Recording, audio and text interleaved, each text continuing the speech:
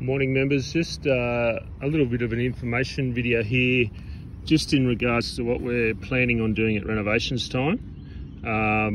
Usually we use this tine here on the greens at renovations which pulls the core out, so you can sort of see the hollow there that sort of removes the core from the green.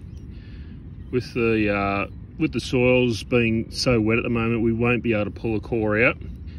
And if we were able to, when we push the cores off, they'd smear over the top of the hole, which would make it impossible to get any sand down into the holes unless we sort of hose the greens off, which is what we don't really want to be doing, putting more water on them. And you need nice sunny days as well to get that sand to dry that's applied onto the green, so that it'll sort of work its way into the holes, which it's a bit difficult at the moment. So we're changing our usual routines for this renovations. This tine here is what we sort of do once a month during the year, so we call that a needle tine. It's a solid tine, just punches a hole into the surface, and as we sort of know it, they heal over pretty quick, and you're sort of putting on them again without much surface disruption once they're rolled. What we're going to do this renovations is use this 12mm tine. So you can sort of see it's double the size. It's a little bit longer, and it leaves just a bigger hole on the surface, so which is going to be sort of beneficial at the moment, just with the amount of rainfall that we've had, and just to sort of get some oxygen down to these soil profiles for the roots of the plants. So yeah, we've done this on the 17th green here this morning, so you can see the holes that it's left behind. If we do get some favourable weather conditions, we can sort of apply a bit of sand next week or the week after, and that'll be good for the surfaces. It's not so critical this renovations to get sand and fill those holes, because we're heading into winter. Obviously if we're heading into summer, those holes that are created there need to be filled with material, so that during the heat of the summer the greens aren't drying out on us. And if you fill that hole up with sand, that sort of gives the moisture somewhere to sit and for the plant to, and be available for the plant to use. So that's the bigger tine and what's sort of left afterwards. On Monday I needle tined the 18th green up here, so I'll show you the after effects of the different size tines. Just an update on rainfall. We had 48 mils last night, and I reckon that would have come down in probably space of an hour.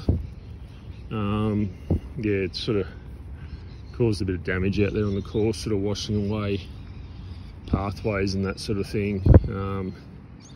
So that takes the monthly total for March up to 563.5 mil.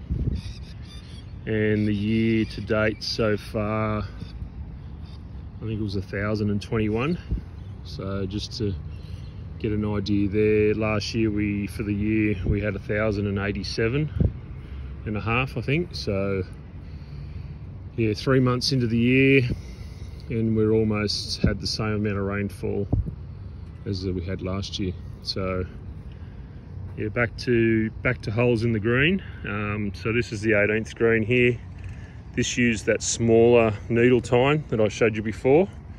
So yeah, the holes are nowhere near as noticeable as the 17th green down there, where we've used that 12mm solid tine. So yeah, that's the plan at the moment. Courses, well, at this stage I don't think it'll be open before the weekend, and yeah, how wet it is out there this morning.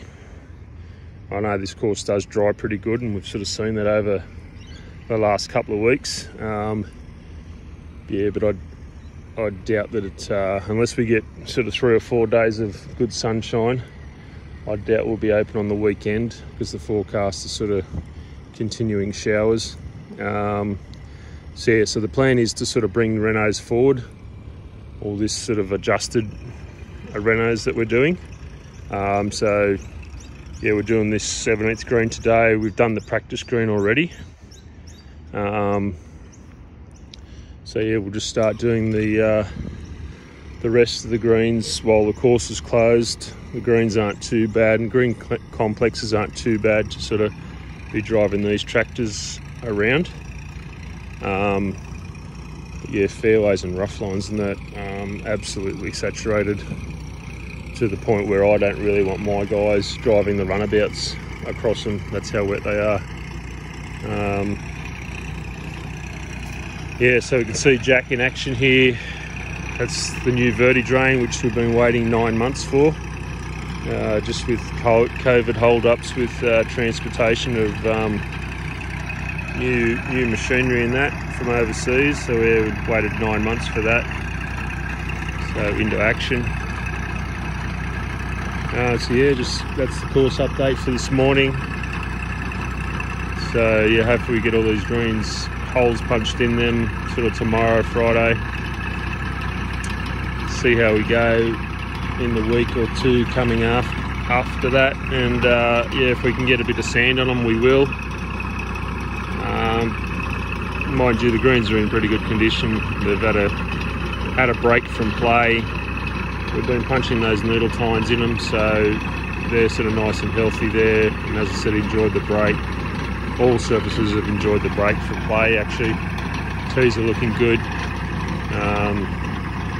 Yeah, just gotta get this rain to stop so we can get everyone back out there, because yeah, I'm missing my golf as well. So yeah, hope everyone's staying safe, and we'll see you all back out here on the course very soon.